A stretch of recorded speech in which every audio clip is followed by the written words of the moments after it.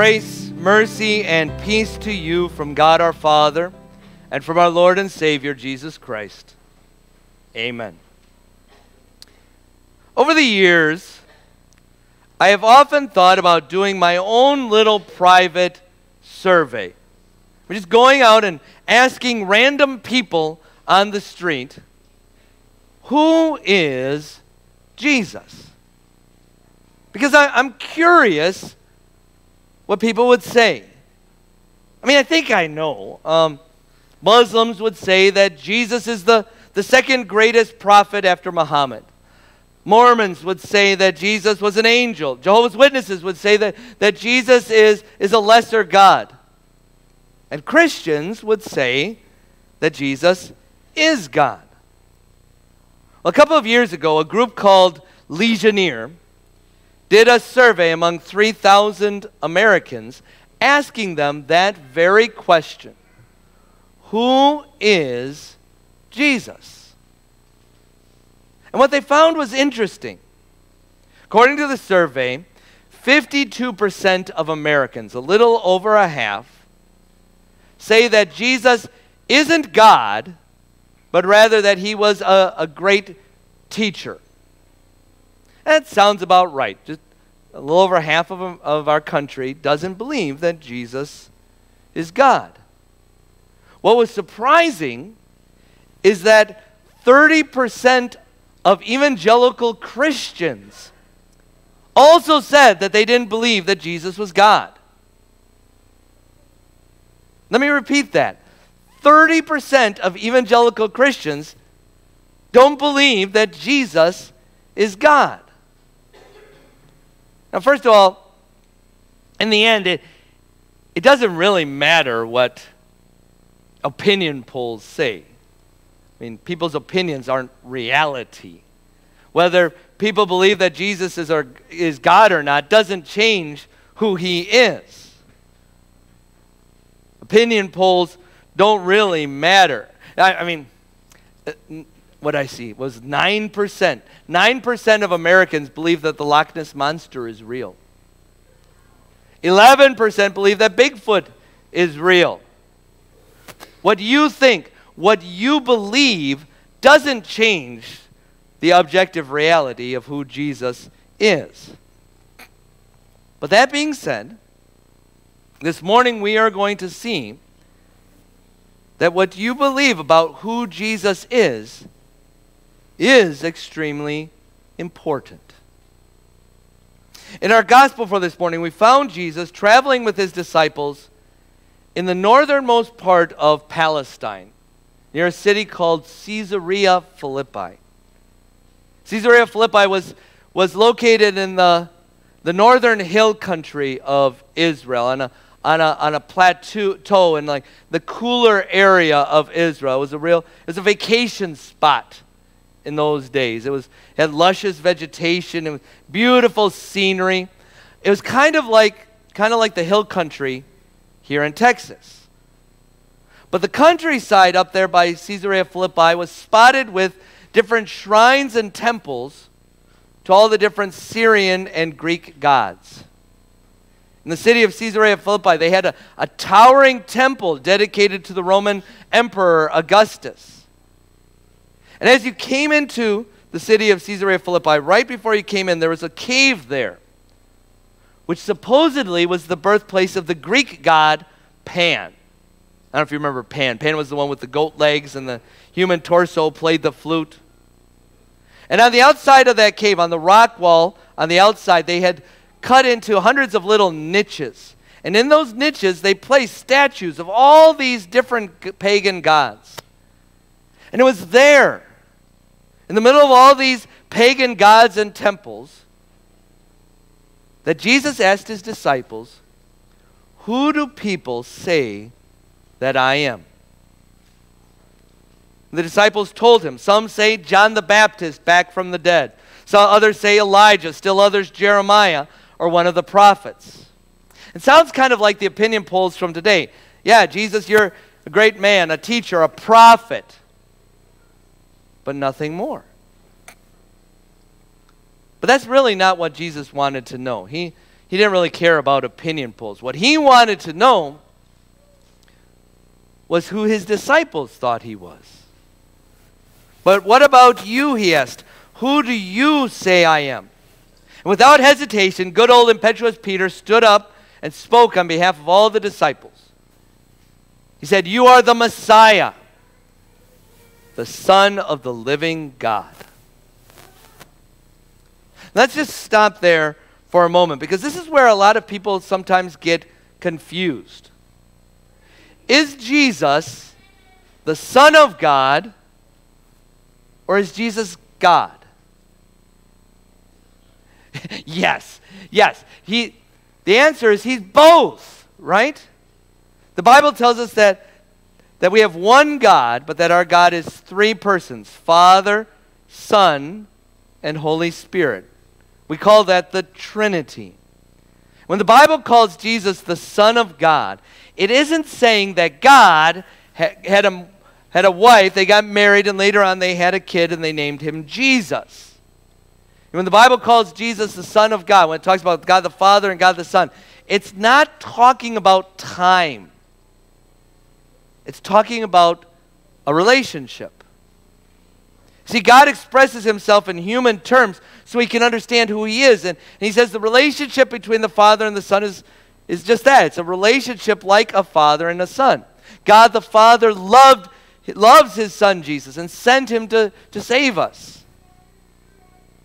Jesus, God the Son, loves the Father and obeyed him by coming to be our Savior. When Jesus was baptized, he came up out of the Jordan River, and God the Father spoke from heaven and said, "This is my Son whom I love. With him I am well pleased." I'm proud of him.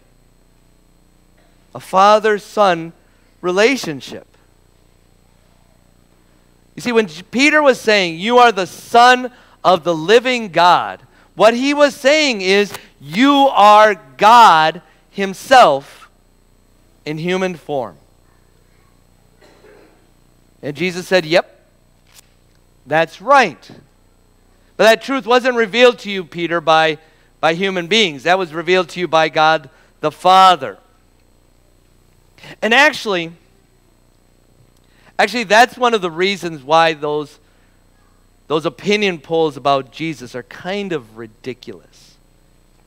As I mentioned, 52% of Americans, over half of Americans, believe that Jesus wasn't God, but that he was this great teacher. The truth is, if Jesus wasn't God, then he was a deranged lunatic. I'm serious. If Jesus wasn't God, he claimed to be God himself. He allowed them to brutally kill him because he believed he was God who came to save all people.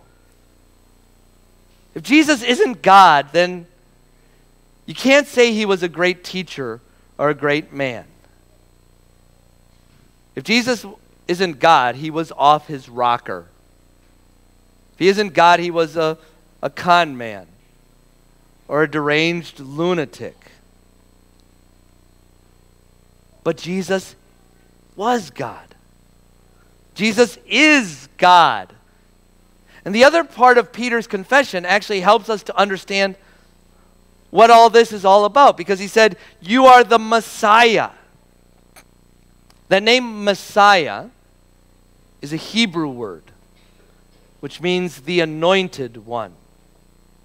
See, in ancient Israel, they would anoint, they would pour oil on the head of the people that God had chosen to be the chosen ones, to be the people for different positions like prophet, priest, or king. And in the Old Testament, the most common name for the coming Savior that God had promised was the Messiah.